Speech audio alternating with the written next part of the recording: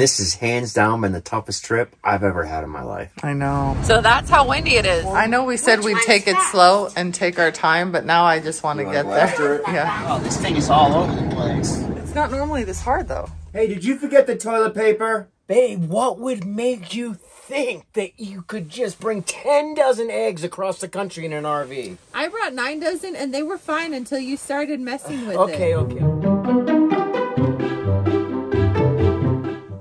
I can't believe this. Every decision I've made, I should have made the opposite decision. Every decision I've made has turned out not to work the way I was hoping it would. Yeah. And this has hands down been the toughest trip I've ever had in my life. I know. What should we do? I want to do the fastest one. Why does it feel like it's taking us forever to leave? Because it is. The fastest one? I know we said we'd take it slow and take our time, but now I just want to get there. Yeah. We're RVing again. Oh my goodness. Haven't done this in too long. All right, we'll go up towards Illinois. There'll be 100 people that will say you did this wrong. Yep. Oh, I guarantee you there's 50 other better ways to do this. Oh yeah. Everyone knows what we should do. Everybody's a know-it-all. And they know how we should do it too. Come on, Skip. You want to go to Colorado? Oh, he's excited. Look at him running faster than you. We're RVing again, Skip. Oh, he jumped in quick. Are you ready? I'm ready. Do you hear any noises that don't sound right? We're not going fast enough yet. No, we're fine. I did a walk around and check. We're good. Yeah, we always forget one thing, and we always make sure it's a different thing each time to keep it fresh. Hey, did you forget the toilet paper? We're leaving. Oh, I forgot I'm so tall. Only if I took out the gate on the way out. Yep.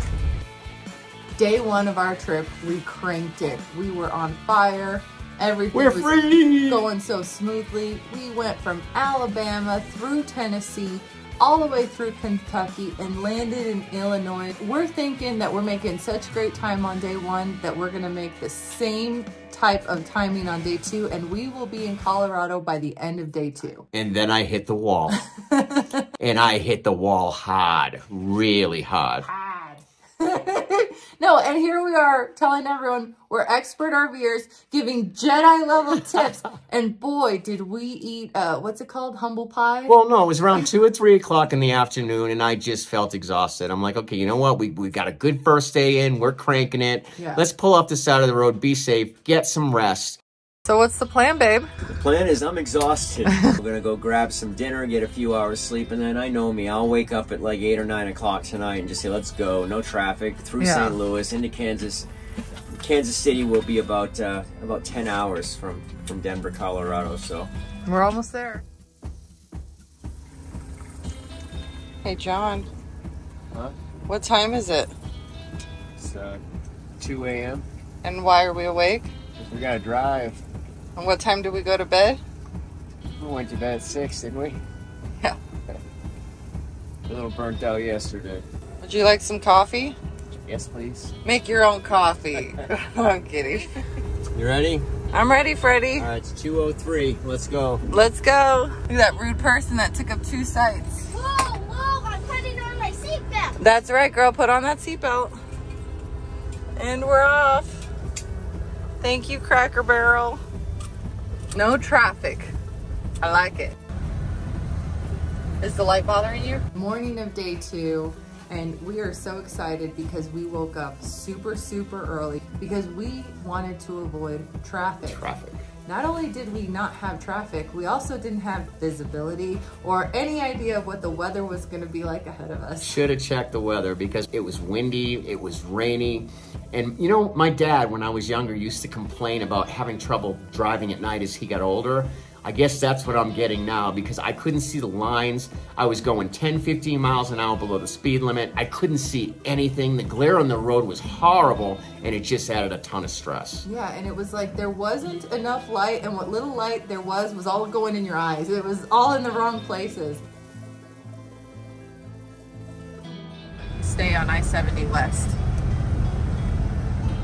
Sorry. So we finally get out of Illinois. He stops at the very first rest stop, and then guess what he does at like 4 or 5 in the morning? He goes to sleep. which is good because he needed the rest. Except that I had been pounding Monsters and coffee because we're gonna make it to Colorado that night. But I did make the right call. I pulled off the road just before sunrise and said, listen, I gotta get some rest. Yeah, so he's sleeping in the RV for a couple hours and I'm just wide awake. It was, oh my gosh, you just can't make this stuff up. So the weather looks fantastic outside. Look at how sunny it is. So what's the problem? 50, 60 mile an hour gust. What do you mean? But I can't see anything. Oh, this thing is all over the place. Oh, it's like ice all over the road, back and forth swaying. But it's invisible ice. That sneaks up on you. Should I check the weather and see the wind gusts? They got to be 40 to 50 miles an hour. And the problem is that it gets a little bit better when you speed up, but when you get to full speed, it's bad. And when you go to really slow speed, like 15, 20 underneath, it's all over the place. You just can't control it. We're only 25 feet, but we're tall like a big sail. So check this out. At first you just see grass, but when you get real close, you can really see the wind. You have your steering wheel set to like 1:30, 2 o'clock, and you're driving straight. I've driven about 25, 26 hours. I've gotten about 5 or 6 hours sleep, but it's too much. I just can't do it like I used to. Morning, rest now, no coffee. But we're so close. We're so close to family. So close. We want to actually enjoy the grandbabies. Well, I want to see them. I want to make sure we get there. Yeah. And of course, looking in the rearview mirror and seeing Sage behind me. Yeah. I'm not willing to risk. What happened? Send me a text. Something pre-collision assist not available. Oh, it doesn't like something. It doesn't like the wavering. Get there when we get there. I was hoping to be there tonight. If there was no wind, I'd take a shot at it, but yeah, the wind just adds stress to the whole trip. I can just tell by the direction of the steering wheel.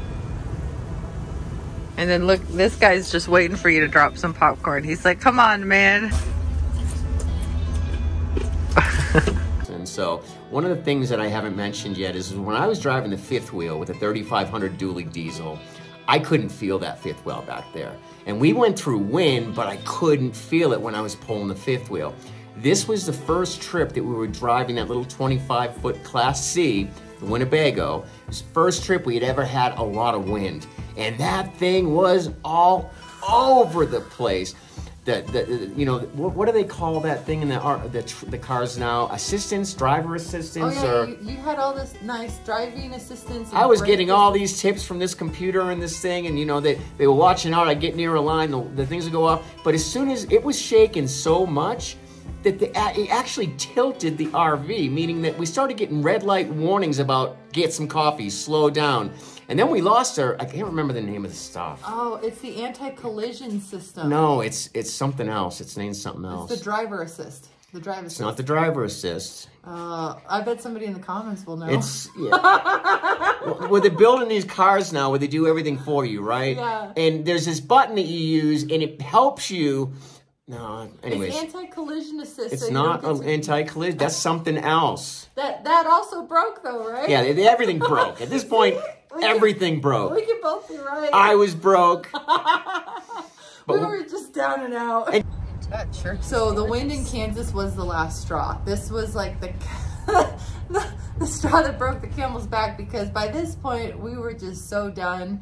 And it was almost like we were forced to surrender. We were forced because after we had hit the wall after that first day, when I had hit the wall, I just couldn't recover from that. Didn't matter how many times we stopped, didn't matter how much sleep I got. I just never really bounced back from that. Look at that old truck. I'd love to drive around something like that. Yeah, we need that truck. You know what I mean? Yep. The hardest decision we had to make, because we were so close.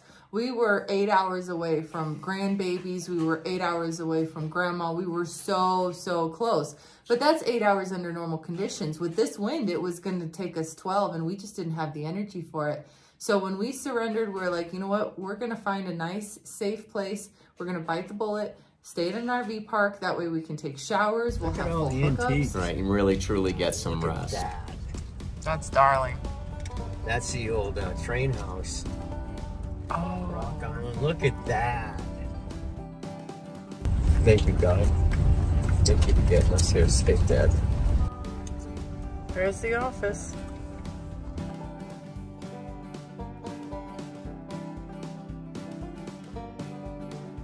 That's it. We're all done. Come on, Mommy, get in there. Super great. Jump in the cockpit. Sage, you all buckled up? Yes. What does that mean? I'll just do Hey, easy. What are you doing? I'm doing. Honey, stop hitting the gas that hard. I'm standing up.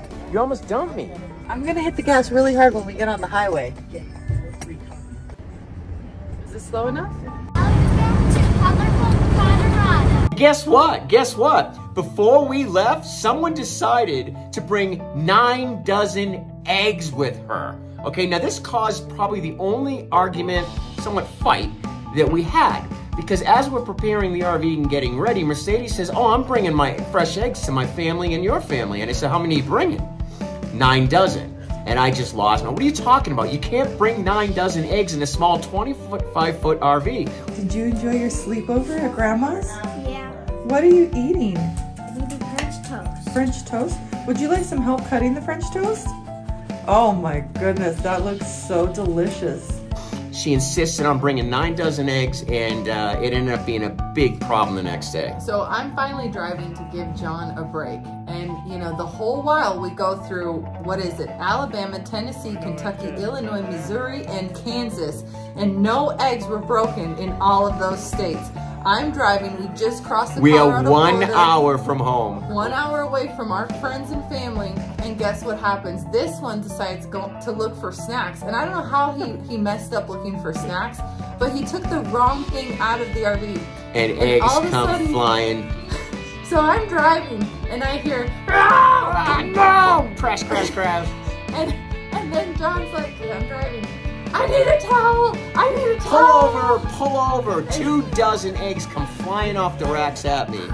So then I start grabbing towels, getting broken eggs all over the place. Sage is in the front passenger seat. Mercedes is driving, and I'm yelling, pull over, pull over. So I do. And it was level, so the eggs were kind of staying in one spot. But as soon as we pulled over, there was a shoulder that was super, super steep. And as soon as she went off the shoulder, I started screaming, go straight, go straight, go straight. Because all the egg come at me. It got all over my pants, it got all over my shoes, it got all over my face.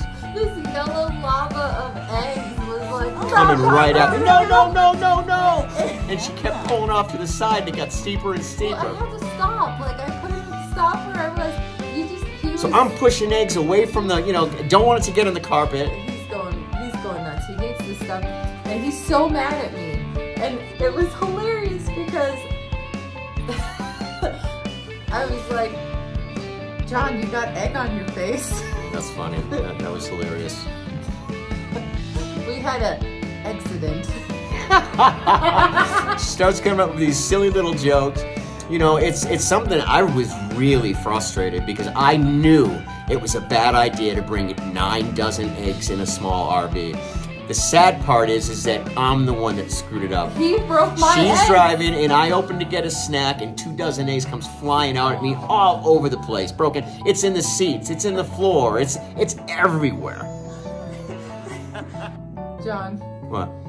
You look exhausted. Exhausted. This is how the rest of the trip was. So, anyways, it took us about 45 minutes to clean up the mess and get all the eggs out. The RV smelled like eggs all the way there, and I'm grumbling and I'm griping. I told you not to bring the eggs a lot. And then I said, I'm driving. So I got in there and I made the final trip of the drive. I just stayed quiet, got us safe to our family, and it's one of those things that it was worth it. It wasn't fun when it happened, but now everybody we've told the story to has absolutely loved it, and it's one of those things that we'll never ever forget. And our RV no longer smells of eggs, like so eggs. Just so you know, but it was totally worth it, eggs and all. Yeah. Are you helping Queen Daddy's eggy shoes? And eggy face. And eggy face. He got egg on his face and shoes, so we need to help him clean those up.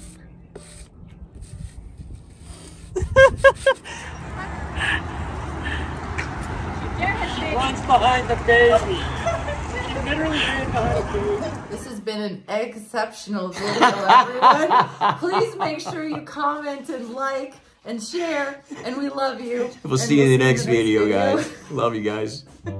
Next time on RV Odd Couple. The key to expert RVing is knowing how to mooch stock. I'm gonna check on John. He's been in the RV all day. Hey, it's snowing. Ah, the snow. Can you believe that?